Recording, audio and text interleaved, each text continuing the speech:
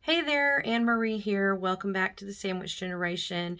I need to talk to you about something that's kind of messy, but we're going to talk about it anyway, and that is people that have kids and stepkids. So, as it turns out, no matter when your parents, step-parents married each other, when they blended that family, even if it's been 50 plus years ago, every single time whenever we're deciding where to move mom and dad, what kind of care they need, stuff like that, it always comes up that they are looking for, this over here, but the stepkids are looking for this over there.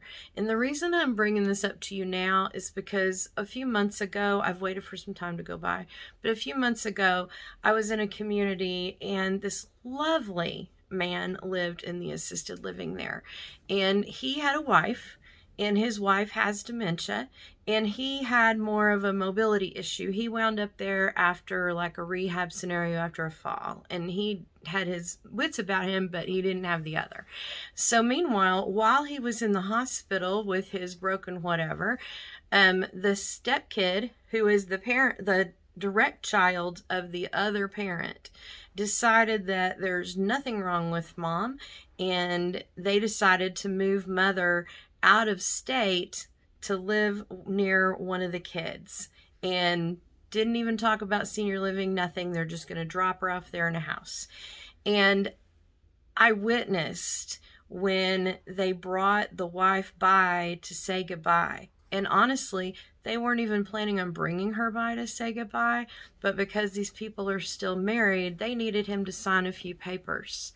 And so they brought the papers there and said, say goodbye to your wife. And then after that, he was all alone here in the Metroplex. And then his kids decided that they were going to move him near them in a whole other state in the opposite direction. And I got to witness firsthand and speak to this man and witness his absolute sorrow and heartbreak. And he couldn't understand why his kids, or even his stepkids that he had raised forever as if they were his own, why all of a sudden they would turn like that and split up the family. And I agree that that's a reasonably extreme situation, but just so you know, some version of that happens every single time in a blended family. Every time. It doesn't matter if they've been married a year. They got married when they were 85 and then now they're 86. Or did they get married in their late 20s and you've been growing up with those siblings in the house your whole life and you guys really are a family. But something happens whenever we're stressed out and we're thinking about care, and 99% of the time, no matter what your family situation is, everybody's got a different opinion about what we should do. But in this scenario, I implore you, don't hurt your parents like that. Think of them and their situation first.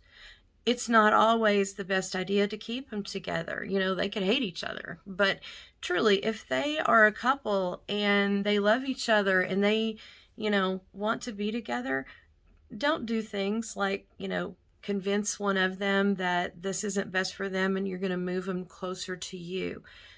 I'm just going to say it out here. It is just straight up selfish. And I know that's maybe easier for you, but you have to think about that married couple as a unit. And please consider what is best for them and their relationship moving forward, at least as much as you're considering what is more convenient for you. So I hope that never ever happens, and we have all the wonderful move-ins, and we have people that go home and live out their lives forever.